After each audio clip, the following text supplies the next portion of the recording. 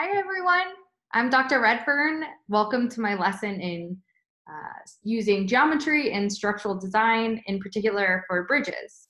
So geometry can seem kind of boring and stupid sometimes. When am I ever going to use this? And the exciting thing is it does come in handy and we use geometry a lot. So just basic shapes can still be really exciting.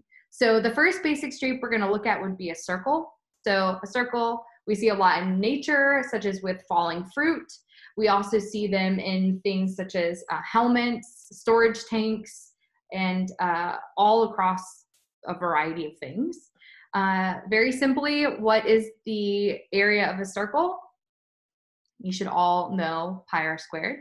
And the volume of a sphere is 4/3 pi r cubed.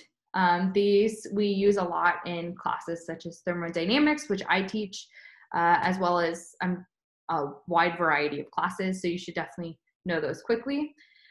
Circles are really important because they distribute weight and loads across the entire arch, and there's not one point that's getting a higher load than the others. So they're really good at distributing loads, which makes them powerful. The second structure will be a triangle. So in looking at a triangle, we're having the load distributed across a wide base, which provides a lot of strong structural elements. For things such as dog toys, for my dog, who you can see is sleeping right behind me. So triangles are really great because they stack well together, they're really easy to combine, and then they, once again, distribute load onto a wider base. So we see triangles a lot in long-lasting structures, the most famous one probably being the pyramids. These are from the ancient times, they're still standing. In terms of the area of a triangle, 1/2 height times width.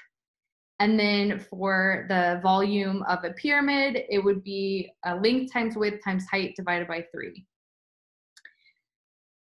The third structure we're going to look at will be an arch. So similar to a circle, the same type of weight distribution, load distribution.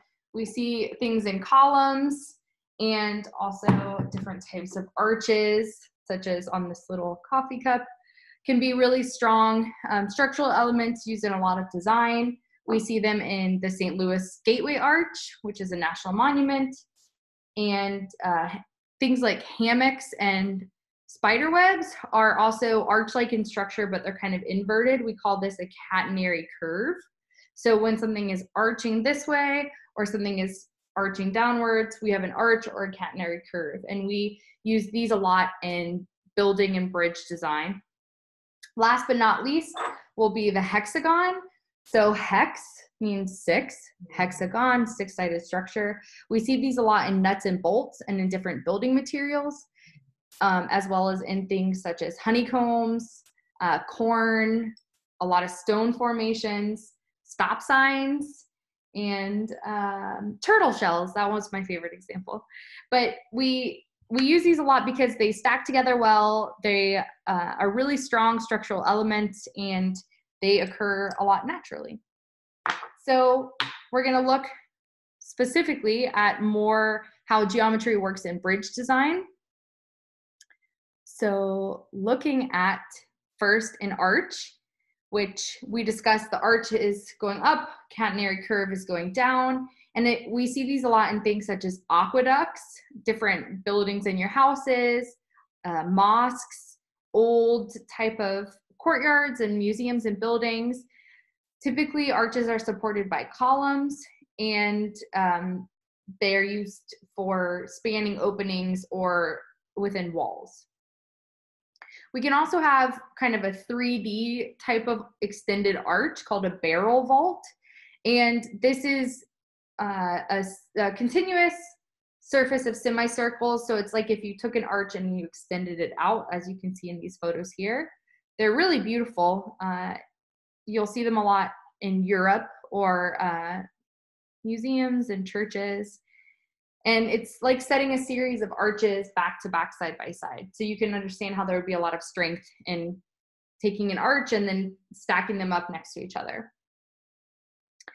Triangles are Probably the most commonly used in bridge structures. When we see triangles in bridges such as these, we call them trusses. So it's a system of triangles where the members are supporting each other by these upper and lower members of the bridge.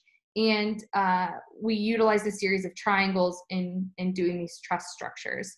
So you'll see them in, like I mentioned, bridges, also in stair railings, pedestrian walkways, the fronts of buildings, light overhangs, the tops of buildings, and it's a very common method of strengthening a hanging structure, so like a bridge or a walkway.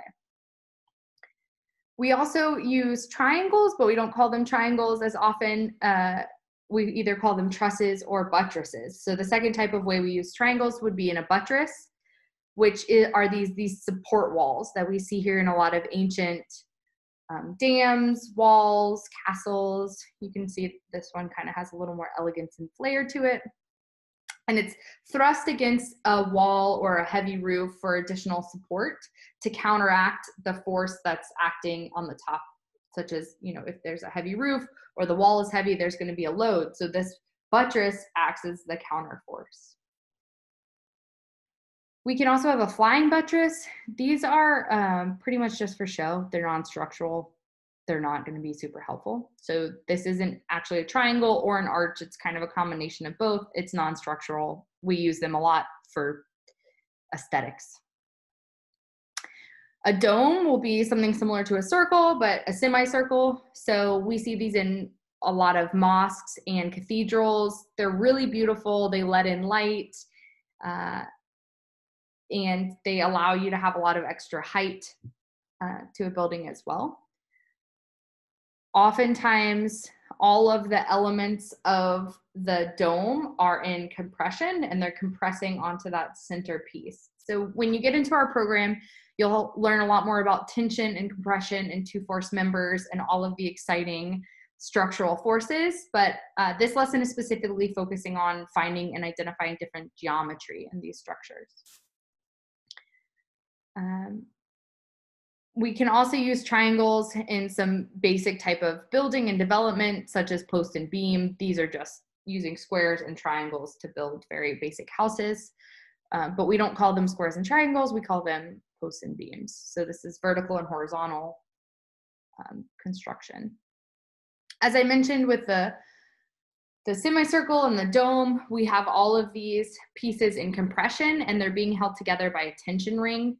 So these are putting tension back on the compressive members in the ring. So something like a football stadium or a circus tent will need to counterbalance that compression in the dome with tension. Finally, we use columns a lot. As I mentioned, these are kind of a combination of circles and arches. So they're really strong. This is from my Indo board, so it can at least hold my weight. And you'll see them all the time used in combination with arches or with triangles. They are very strong structural pieces because they distribute the load across the arch pretty well, and they're just strong structural pieces. So with that, we are going to use these newfound knowledge about how we can use boring triangles and arches and circles into actually really beautiful structural design. So you can build domes, you can build houses, you can build bridges. And there's a really cool software where you are going to optimize a bridge design based on what you know about geometry and the strengths of structural elements. So I would like to pause this first introductory video. Thank you for watching. I'm excited that you're here. And please watch the video of how to download and log into the bridge design game. With that, I will